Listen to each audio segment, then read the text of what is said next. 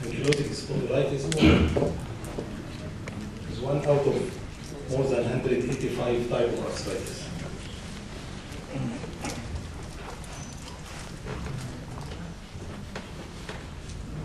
Ankylosing spondylitis is belonging to a group of arthritis called spondyloarthropathies. So what are the members of this group? Ankylosing spondylitis, psoriatic arthritis, reactive arthritis, Reiter syndrome, enteropathic arthritis with ulcerative colitis or Crohn's disease, and juvenile ankylosing spondylitis. Spondyloarthropathies are a group of disorder characterized by inflammatory axial spine. Usually the patient comes with pain in one sacroiliac joint or both, or coming with low back pain. Asymmetrical peripheral arthritis. It is not like rheumatoid arthritis when the patient comes with pain and swelling symmetrically both sides. Encephalopathy, inflammatory eye disease, mucocutaneous features, rheumatoid factor is negative, that's why we call it seronegative spondyloarthropathies. And this group of arthritis has high frequency to the histocompatibility antigen E27. There is a strong association between ankylosing spondylitis and the histocompatibility antigen. In Western European whites, it's positive in 8%, in African-American, African-American 2 to 4%.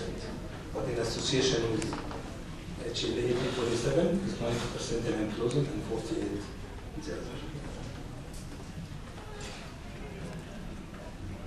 HLA-B27 disease association in ankylosing spondylitis, more than 90%, Reiter syndrome, 80%, reactive arthritis, 85%, inflammatory bowel disease, 50%. The pathogenesis, immune-mediated, involving HLA-B27, inflammatory cellular infiltrates, cytokines such as tumor necrosis factor alpha and interleukin-10, and there are genetic predispositions. In the earliest stage in ankylosing spondylitis, there is a subacute osteitis. This is more fibrocartilage addition. This will end by ossifications of the condition. And in this slide, you can see the osteoblast migrating to the bone marrow. So, ankylosing spondylitis is a type of arthritis that causes inflammation and eventually fusion of the spine and the spinal joints. There is pain, stiffness, and disability, and decreased spinal mobility. And this can affect the quality of life. The prevalence is from 0.1 to 1% of the population. And man is affected, men is more affected than women. And 90% there is strong association with HLA-B27. So what about the natural history of the ankylosing spondylitis? It's highly variable.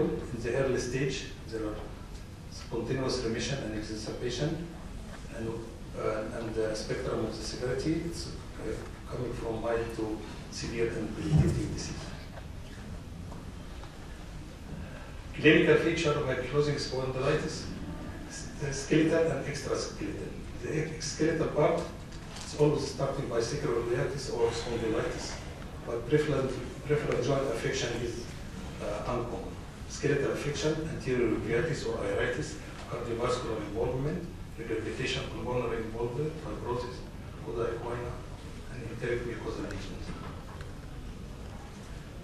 The World Health Organization was very interested about the disease because of this disease has been affecting the quality of life. And it also affected, there is a lot of work disability related to the condition.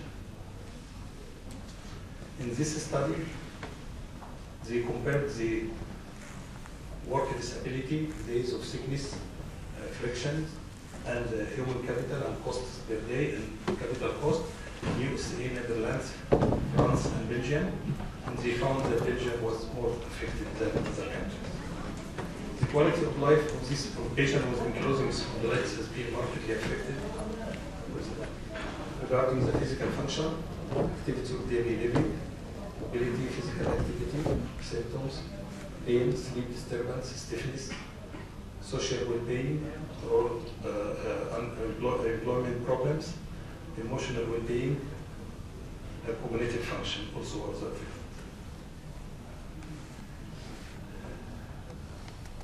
So what are the characteristic parameters used for early diagnosis? We look to the symptoms. Usually the patient comes with back pain for more than 3 months. This back pain always improved by movement, and the pain increased by rest. And you can see here there is can come with the knee swelling, can come with Achilles tendonitis, and the eye could be affected. When we go for imaging, X-ray is very important, but MRI is more diagnostic because it can pick up early changes in the joints. When we come to lab investigations, we have to check for the disease activity, so we do ESR and C-reactive protein. And also it's important to make the HLA-B27. This patient, they have good response to non-steroidal, and as you mentioned before, there is family history. So what is characteristic about back pain? Usually the patient is young, less than 40 years, between 15 and 40 years. The duration is more than 3 months. It is associated with morning stiffness, and this pain improved by exercise and increased by rest. So modified New York criteria for diagnosis of ankylosing spondylitis: limited lumbar motion, low back pain for more than 3 months, as we mentioned, improved with exercise, and not relieved by rest. The reduced chest expansion, and bilateral sacroiliitis, grade 2 to 4, or unilateral sacroiliitis, grade 3 to 4. Definite ankylosing spondylitis, if number 4 or 5, plus 1, 2, or 3. And here you can see the apical fibrosis in ankylosing spondylitis. You can see also calcaneal spur and Achilles tendonitis. And if you look to the slide on the right side, there is calcification of the long ligaments of the spine, mainly the anterior ligament, and squaring of the vertebrae. And together this will lead to bamboo spine. And here you can look to the bridging, which is extension of the osteophyte from the lower part of the upper vertebrae with the extension of the osteophyte of the upper part of the lower vertebrae. In early stage of the condition, there is sacroiliitis. In very late, there is advanced sacroiliitis and fusion of the joints. And as you can see here, there is also fusion of S1. X-ray evidence of sacroiliitis is a prerequisite for diagnosis, but MRI is more diagnostic. So we always advise patients with ankylosing spondylitis, we do regular X-ray, but we have to go for MRI because, as we mentioned, MRI can pick up early changes in the joints. And you can see here also the eyes affected. Patient comes with scleritis, conjunctivitis, or iritis. But in repeated and recurrent iritis, this will lead to synecdoche, which is adhesion between the lens and the iris. There is also a flat lumbar spine, loss of lumbar lordosis, that you can see here. And this will lead also anterior forward of the neck. So what is the EULAR recommendation for the management of ankylosing spondylitis? European is the European League Against Rheumatism. So patient education, exercise, physical therapy, rehabilitation, and non-steroidal anti-inflammatory drugs and analgesic. And if the axial part of the spine is involved, which is the spine and sacroiliac joint, we go for sulfasalazine and other disease-modifying anti-rheumatic drugs. But if the peripheral part is affected, we advise to go for tumor necrosis factor performance. So the objectives of the disease management: to reduce inflammation and prevent ankylosing of the joints. Aim for low disease activity, pain is less, morning stiffness is less, and we do C-reactive protein and DSR then to check for the disease activity. Good function, low disability, no structural damage. So what about the treatment? If there is involvement of the axial spine, we look at non-steroidal anti-inflammatory drugs or selective COX-2 inhibitor.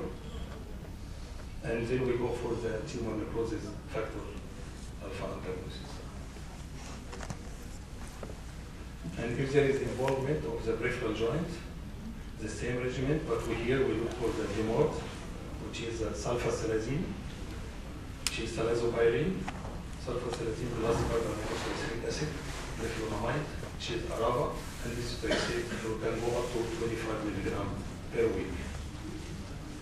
And TNF agents available are Intercept, which is Emil, dose 50 milligram once per week. Adalimumab, which is Humira, 40 milligram once every 2 weeks, and infliximab.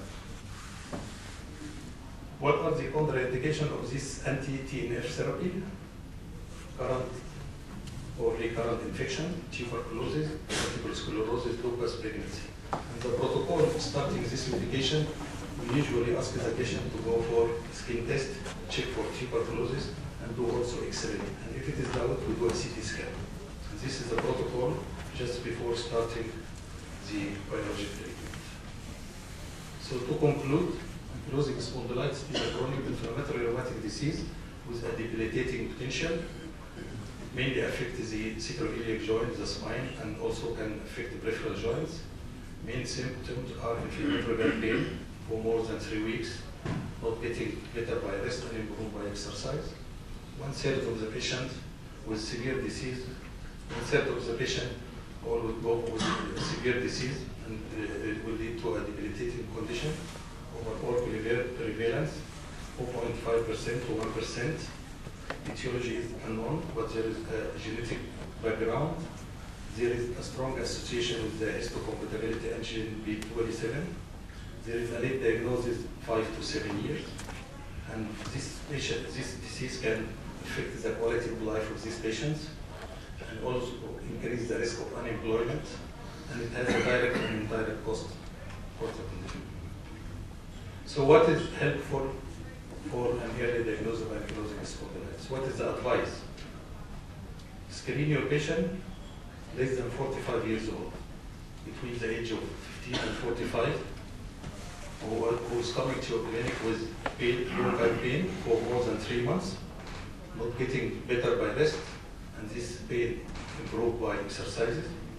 Ask for the inflammatory back pain, do ESR, do C-reactive protein, and check if there is disease activity. Ask for other signs for spondyloarthropathy, like anterior uveitis or encystitis.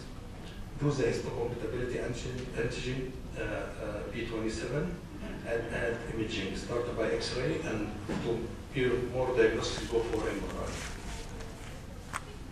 Otherwise, you will see your patient coming with enclosed spine,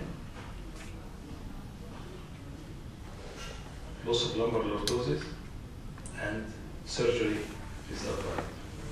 Ladies and gentlemen, thank you very much.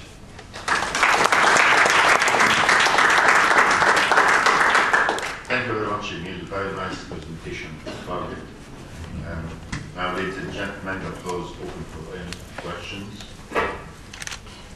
I'm glad that you mentioned that any patients coming with low back pain, you should assume, especially at the young generation starting at the age of 16, assume that this patient has got ankylosing spondylitis until proved otherwise. And simple questioning, because the mechanical low back pain gets worse when the patient stands or sits for a long time and gets up, while the inflammatory back pain improves when the patient is on the move. So long as he's in the move, his spine is getting more flexible and is getting less pain. And usually patients find it very difficult to discriminate between inflammatory and mechanical back pain. Any questions? Mind you, the investigation doesn't help usually, apart from the HLP27. The ACE are usually not high, and the HLP27 is only possible in 90% of the cases. So meticulous history taking in this disease is very important because you can base a differential diagnosis on the history taking of the patient. Any questions? Everyone's tired, asleep, but... Emil, how important is chest expansion? You didn't mention about it. Yeah, chest expansion usually measure it at the fourth intercostal space, and if it is restricted more than 2.5 centimeter, is effective. The point is, with the advancement of the disease, the costovertebral junction is affected.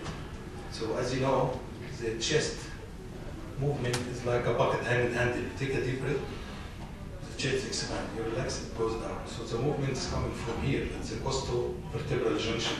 So even ankylosing spondylitis, it is restricted. That's why, this is a very good question, thank you. That's why we advise the patient part of the treatment, not only to go for exercises and hydrotherapy, but also to do chest exercises, breathing exercises, expansion exercises that also help in this matter. You know, there are many things which we have to be aware of. For example, Achilles tendonitis usually is missed, and if you find it questioning the patient on examination, eye changes and mouth ulcers, because this is the group of CO-negative hypothesis where there is, Bassett, there is psoriasis, and there is ankylosing spondylitis, Crohn's disease, Whipple's triad, celiac disease, and so on. So it's a broad thing. History taking is extremely important. You mentioned about Achilles tendonitis. In fact, the entire group of enthesitis, yes, everywhere, shoulder pain, elbow pain, heel pain, patellar tendonitis, all of it encompasses all of it. yes, and usually the patient misses it because they believe that it is something very trifling, and sometimes the patients are extremely intelligent. The other thing, you specifically ask about the pain, if it is central pain or if it is over the sacroiliac joints. And when you raise the sacroiliac joints, you find tenderness is listed there. Because for patients, back pain is back pain. Anything below the dorsal spine down to the bottom is back pain, even if it's sacroiliitis or not, but it is back pain. Can I ask you, Emil, can you get unilateral sacroiliitis? Yeah. Usually, in ankylosing, the condition starts by unilateral sacroiliitis. Then it goes to the second side, or start to both sides. But usually, a young man or a young lady comes with unilateral sacroiliitis. Not take it easy, and X-ray should take it easy or don't take it easy. Don't take it easy by the doctor. Don't take it easy by the doctor, and they need to be followed up, because just the patient getting antibiotic and painkiller and he's not getting any follow-up. But follow-up of this patient is of paramount importance. You have to go for ESR, C-reactive protein, X-ray, followed by MRI, and you see him again after 6 months. Because, as we mentioned, it's a back pain. It doesn't come and say, I have sacroiliitis. He said, I have a back pain, or sometimes there is a disease. There are two conditions which you can give unilateral sacroiliitis: TB, sacroiliac joints, and psoriatic arthritis. Usually it starts unilateral. Thank you very much, Emil. I'm sure you're exhausted, but you are doing a good job. At least you are still on your feet and moving around. So I